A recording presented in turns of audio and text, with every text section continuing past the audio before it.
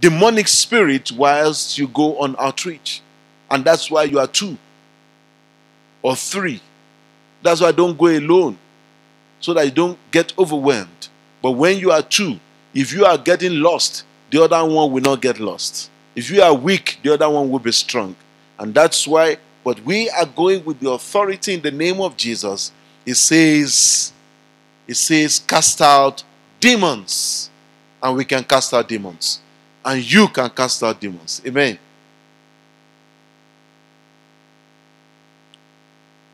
Freely you received. Freely give. Freely you receive. Freely give. When we go on outreach, we're not saying go and market the church. We're not saying go and market the church. We're not saying go and market the pastor or go and market, we've got the best musicians, we've got the best choir. Come and join us. Come and enjoy your time in our church. We're not saying that. Because you are establishing a transaction there. But freely you received. That means that freely you receive the word of salvation. Freely you receive the gift of God. Freely were you saved by grace. And so, this same knowledge that you receive, you also give it freely. You also give it freely. Say, freely give. Freely give. Give your time to someone you will meet who has a need of salvation. In some cases, some may even have a need of clothing. Yes, you may say, is that what you need? Let me have your contact. I'll send you some clothes. It can happen like that. What you're doing is expressing the loving kindness of God, the mercy of God. That's why Jesus says to them, He said, blessed are the merciful, for they shall receive mercy. For they shall receive mercy. So freely give, because you receive freely. And that includes both the knowledge of the word of God, both the gift that you have, and the things of life and godliness. Verse 9, Matthew chapter 10, verse 9. I'm talking about going out as a church. It says, do not acquire gold or silver or copper for your money belts, or a bag for your journey, or even 2 coats or sandals or a staff, for the worker is worthy of his support. Now, he said, do not acquire gold or silver or copper for your belts, or for your money belt. We're not asking you to go to reach out to people because we need in the church. We're not saying that. We're not saying go out and tell people about Lord Jesus Christ. We don't receive offering. We're not there going out because we want to increase our financial base or increase our offering size. No. But we are going there with the message of the Lord. With the message of the Lord. Amen. And he also says to them so that they can avoid distraction on the field of evangelism. To avoid distraction. Yes, we are calling in people into Christ. We are not, trying to get them into some kind of transaction. We're not trying to say that. And so we are saying Jesus loved them. We are saying that God wants to establish his throne in our community. Because when the kingdom of God is established in the community, we will see peace. There will be less violence. Homicide will not be heard in our community. Murder will not be heard in our community. Disgruntled children, destabilized youth will not be seen in our community. And taking the church to the community is a way for us, to bring stability into the community. To bring stability. So he said, do not acquire gold or silver or copper for yourself, for your money belts. So going out there is not for transaction. It's for relationship with Christ Jesus.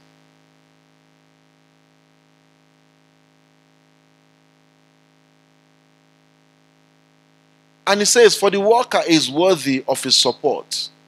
For the worker is worthy of his support. And this has been interpreted in several ways. Though we are going as a church, not like in the core of going to do a normal church set up somewhere to to establish something in the next community there. Or no, we're just reaching out and going to homes. So because Jesus said, do not take any money belt for yourself and all that. He said, for the worker is worthy of his support. He's talking about those who work for the kingdom of God, not those who are in job positions. He's talking about those who work for the kingdom of God, those who labor for the kingdom of God, those who gave their time for the kingdom of God. Those who gave their time for the kingdom of God, God knows how to reach out to them. God knows how to reach out to them. He knows that we are out there. He knows we are here this morning. He knows that the worker is worthy of his support. And whatever city, verse 11 says, whatever city or village you enter, inquire who is worthy in it, and stay at his house until you leave that city. That is in situations whereby you are not able to live where you've gone to minister, or constraint of accommodation, constraint, or maybe it becomes late. These are for some other ministry dimensions. It's for other ministry dimensions, because you may be asked to go to, for example, the village in Mpumalanga, and you are to go and reach out for Christ there. And then even hotel you cannot afford to. But God is saying, for a worker is worthy of his support. God knows how to package a relief, to package and put together helpers. So that is different to what I'm talking about. I'm talking about we as a church going out there to just minister to people about Christ. But he's saying whatever city, stay at his house, whether who is worthy. So that is a different dimension. And it says, as you enter the house, give it your greeting. And if the house is worthy, give it your blessing of peace. Give it your blessing of peace. The house that is worthy. A house who receives you, an individual who receives you and say, I want to hear the word of God. A home, a father of the house, a mother of the house who receive you and say, oh, pray for us in this house. They deserve that you leave your blessings of prayer or blessing with them. It requires so. And this is relevant to what we're saying, what we're talking about this morning. And he says, but if it is not worthy, take back your blessing of peace. Take back your blessings of peace. If it's not worthy. Because you might come across some people that may invite you to their compound or to their lounge. They invite you to argue the scripture with you while you are doing evangelism or outreach. They might invite you to argue the scripture with you. They are not worthy to stay with. You don't go to argue scripture when you go on outreach. You don't go to argue scripture. There may be unworthy people like that. So we need to be careful. We take back our blessing of peace. Verse 14 says, whoever does not receive you, nor heed your word, as you go out of that house or that city, shake the dust off your feet. Shake the dust off your feet. Shake the dust off your feet. Amen. You have to shake the dust off. You have to make sure that you cleanse your mind of wrong experience at that location. You have to forgive whatever may be said to you that is wrong, because you are preaching the gospel and then some insulted you. They shake your feet, shake the dust off your feet. It's just for you to forget it and remove it from your mind and move on.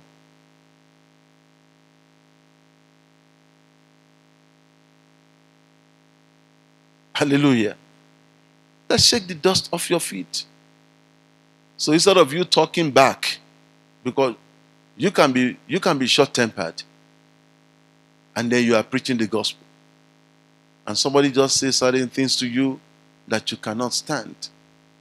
I'm warning you right now. You need to be on guard. You need to be on guard. And we have to be careful and be in control. Let the Holy Spirit be at work in you. And we give you the spirit of control. But shake the dust off your feet anyway. So, lastly, verse 15 says, truly I say to you, it will be more tolerable for the land of Sodom and Gomorrah in the day of judgment than for that city. Than for that city. For that individual who turn away from the message of the kingdom of God. From that family who turn you back from their gate. Or somebody I've seen in a situation where I've been on the street sharing pamphlet, and you give a pamphlet to somebody, before they walk away 1 meter, they already turn it and throw it aside. In fact, have you seen a situation whereby you share a tract or you give somebody a pamphlet along the road, and when you are coming back, the very pamphlet you gave to someone, you see it on the floor. You see it on the floor. What can you do? There's nothing you can do. You've done your own part. But Jesus himself says, truly I say to you, it will be tolerable for the land of Sodom and Gomorrah in the day of judgment than for that city. And so these are the directions we can see in the gospel when Christ sent them out and gave them authority. He gave them authority over every situation they may come across. Either of death situation, demonic situation, sick situation, jobless situation, destabilized family. He has given us the authority. And so as we are prepared to, take the church beyond the walls of this building, let us go with a message. Let us go with the testimonies of our life. The testimonies of our life is a witness. It's a message for those you may encounter as you go to reach out to other people. And again, I mentioned from this that, yes, Jesus said in John chapter 10, verse 1, he said unto them that they should not go into the way of the Gentiles, and do not enter the city of Samaritans, but rather go to the lost sheep of the house of Israel. And I mentioned that the lost sheep of the house of Israel represent those who have left the church, those who are born again, spirit-filled and tongue-speaking, but because of offense, they left the church. You may come across them whilst you go on an outreach. You may come across them. And when you come across them, don't become them. When you come across them, don't sit there and be talking about what is going on in the church. No, we are not sending you to tell them what is going on in the church. We are sending you to tell them about Jesus Christ. Because there are so many like that. And I want to tell you that, the crown of this exercise is readily waiting for you. In the name of Jesus. So let us appreciate who we are in Christ Jesus as a church, and as a time that we take on this message to the community. Praise the name of the Lord. Finally, when you read also from the context of Luke, Luke also wrote about, the outreach of the 70 in Luke chapter 10. And when they went out, they came with so much of results. And they were happy by what they see. They were happy by what they see. Let's look at, as I close on this, Luke chapter 10, verse 17.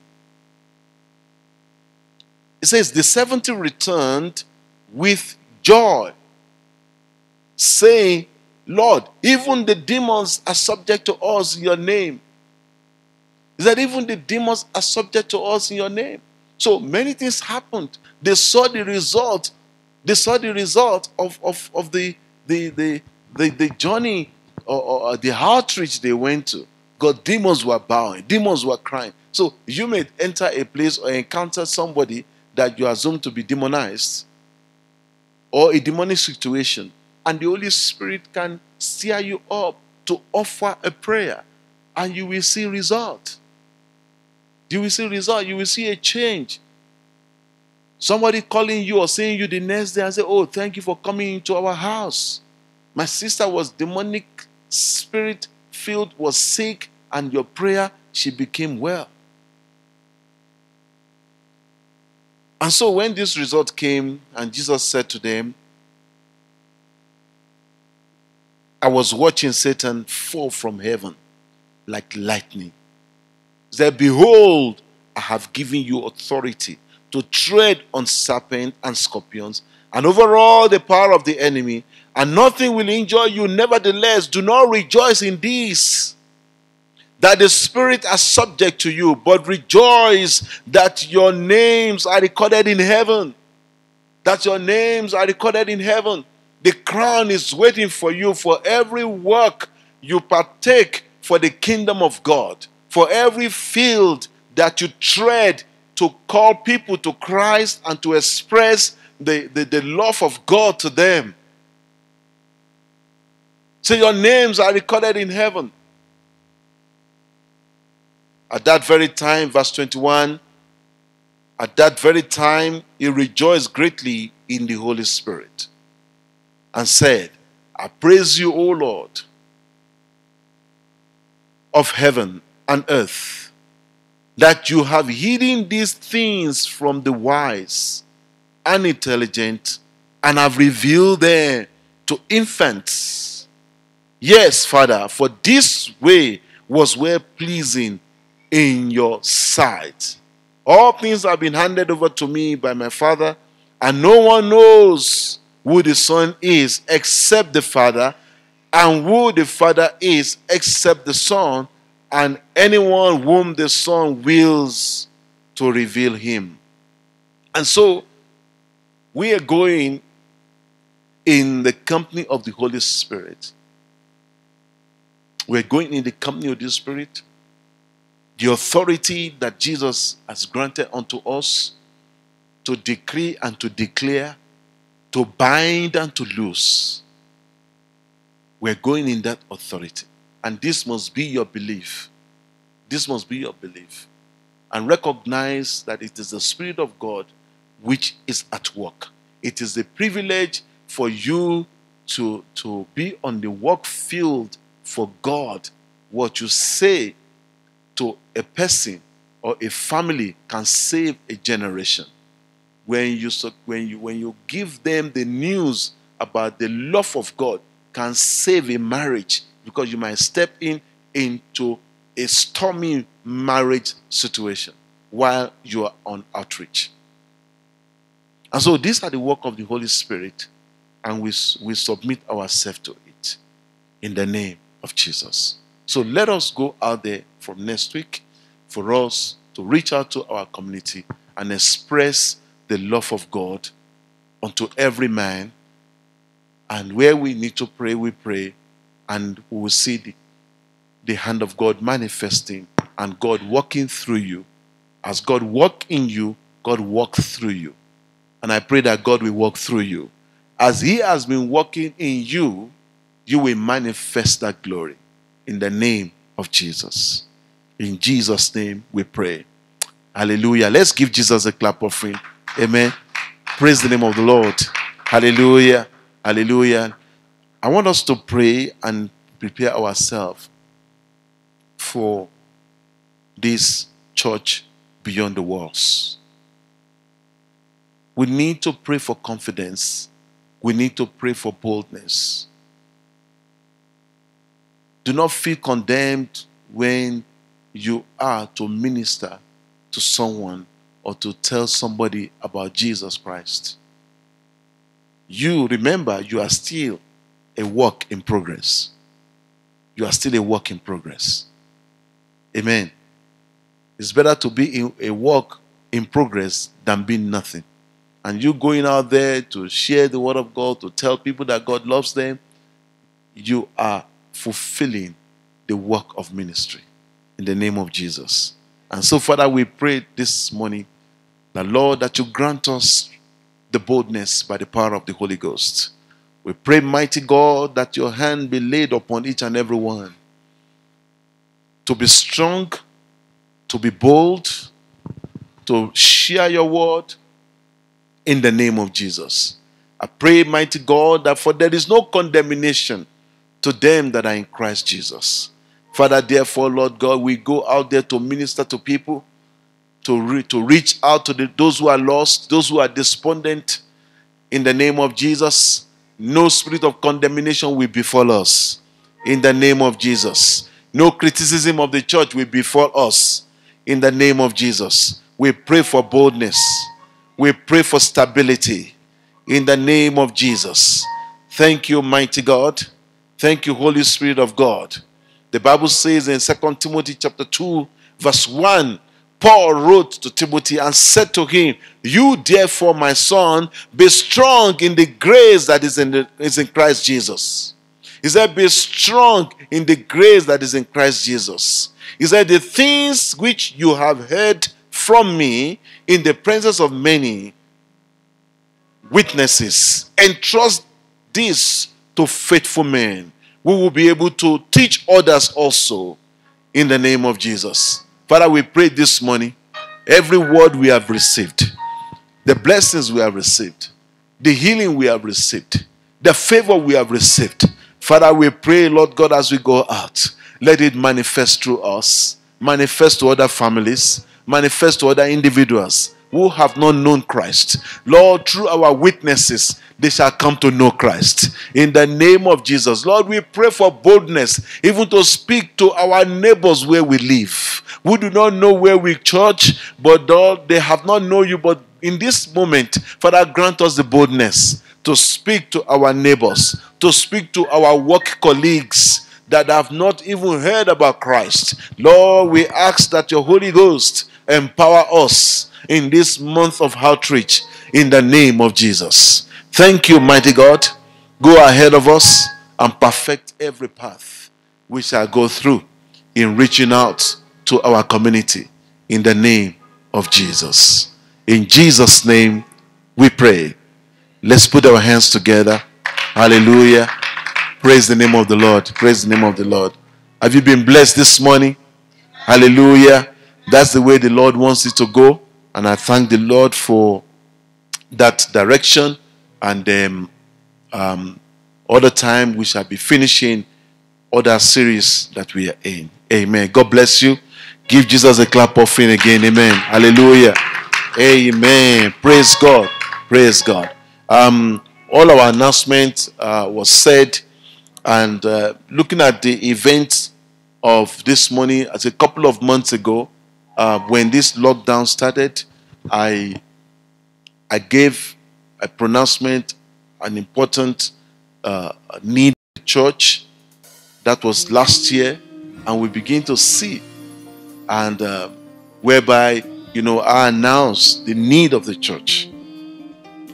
Generator was one of those needs in the budget. Generator. The media system was one of those needs. The equipment for media is one of those needs. And more importantly now is this generator because of the lockdown. And I believe we estimated 125,000 rand, which was announced for 3 months, but nobody responded. And so we need to see that the need is appearing to us. The need is appearing to us. As a church, we do not place, pressure on people, but whoever takes the pressure on himself to answer the need of the kingdom of God, God always gives them the peace. God always honors the desires of their heart. You see, when the Bible says that He grants the desires of our heart, it's not particularly what we need for ourselves.